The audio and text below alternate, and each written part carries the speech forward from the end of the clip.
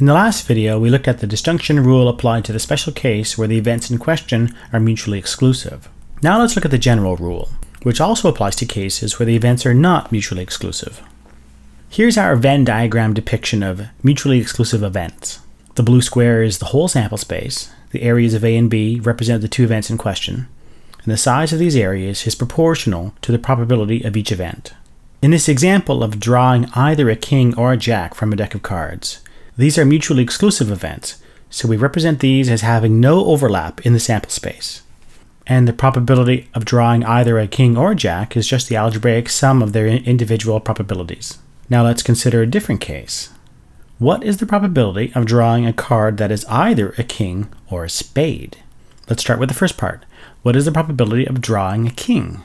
Well, there are 4 kings in a deck of cards, 1 for each suit, so that's just 4 out of 52. Now, what's the probability of drawing a spade? Well, there are 4 suits, so 1 in every 4 cards is a spade. So the probability is 1 in 4. But we'll write this as 13 out of 52 to make it easier to add them in a second. Now, if we were to just add up these probabilities to get the probability of drawing a king or a spade, the answer would be this. 4 plus 13 is 17, so the answer is 17 out of 52. But there's a problem with this answer. The problem is that in calculating the probabilities of drawing a king and a spade, we've double counted one card, namely the king of spades. The king of spades is both a king and a spade, so this card is included in the calculation of both probabilities.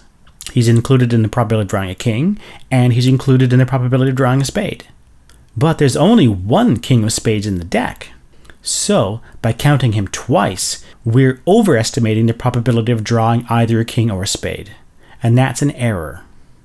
Graphically, our situation looks like this. In this case, our events are not mutually exclusive. There are cases where they overlap, and in this particular case, the overlap represents the event of drawing the king of spades. By the way, I know that these areas shouldn't be the same size, but for this introduction here, it'll be helpful to keep them the same size. Now, in a Venn diagram, you define the overlap region as K and S, the cards that are both kings and spades. And you can see how, if we're just adding up the areas of K and S, then we'd be counting the overlap region twice. What we want, actually, is the area of the white space, that peanut-shaped area defined by the external boundaries of K and S. To get that area, all you need to do is subtract the area of the overlap region from the sum of the two separate areas. This picture helps you to visualize what's going on. The probability of drawing a king or a spade is represented by that peanut-shaped area on the left, and you get it by subtracting the overlap region from the sum of the two areas. And this gives us the algebraic expression that we need to fix the error caused by double counting the overlap region. You just add up the probabilities of the two events taken separately, and then subtract the probability associated with the conjunction of the two events. In this case, there's only one card that is both a king and a spade, so the probability of drawing that card is just 1 in 52. So we subtract 1 in 52 from the sum, and we get the correct answer, which is 16 out of 52, rather than 17 out of 52. And here's the general rule in terms of arbitrary events A and B. Now notice that this general rule includes the restricted rule as a special case, since if A and B are mutually exclusive, then A and B don't overlap, and the conjunction term on the right goes to 0, and we recover the restricted rule. Let's look at another example. What is the probability of drawing either a face card or a spade? A face card, remember, is a jack, queen, or king, any card with a face on it. Here's our rule. It's equal to the probability of drawing a face card plus the probability of drawing a spade minus the probability of drawing a card that is both a face card and a spade. With examples like these, you can just count the cards to get the probabilities. Let's start with the probability of drawing a face card.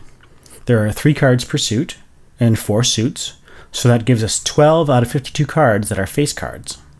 The probability of drawing a spade is easy. There are 13 cards in a suit, so this is 13 out of 52. Now, how many cards are there that are both face cards and spades? Well, just the jack, queen, and king of spades. So that's 3 out of 52. And the rest is simple algebra. 12 plus 13 is 25, subtract 3 is 22, and the answer is 22 out of 52.